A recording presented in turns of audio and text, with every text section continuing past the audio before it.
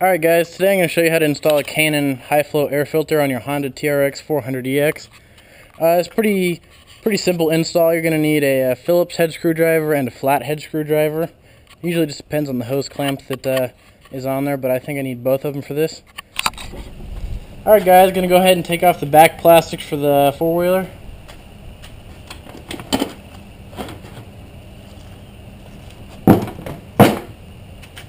That's pretty simple. Alright, now that you got the back plastics off, you're going to go ahead and remove your airbox lid. On this particular model, there's some little clamps that hold it on. There's 6 of them on this one. Pretty simple. Pop those off. And remember the orientation of the lid so you can put it back on the same way. This one says front, as you can see.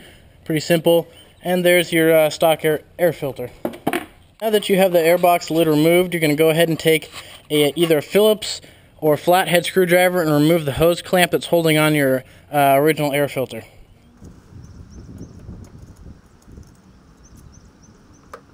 Alright, now that you have the airbox lid removed and you've loosened the hose clamp holding on your air filter, you're going to go ahead and take and pull this off.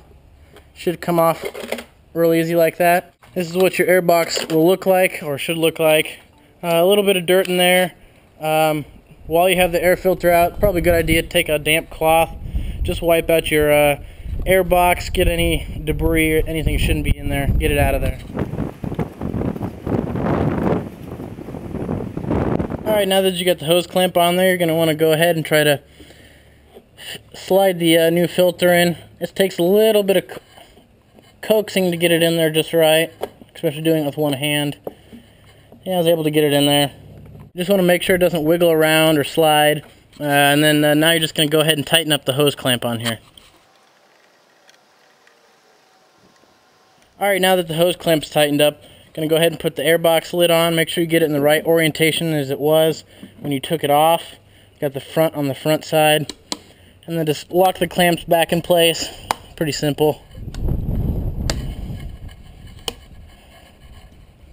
And there you go.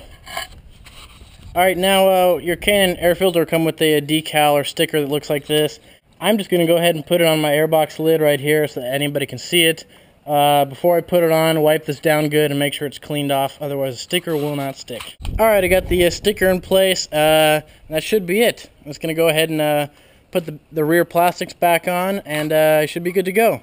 That's all there is. Thanks.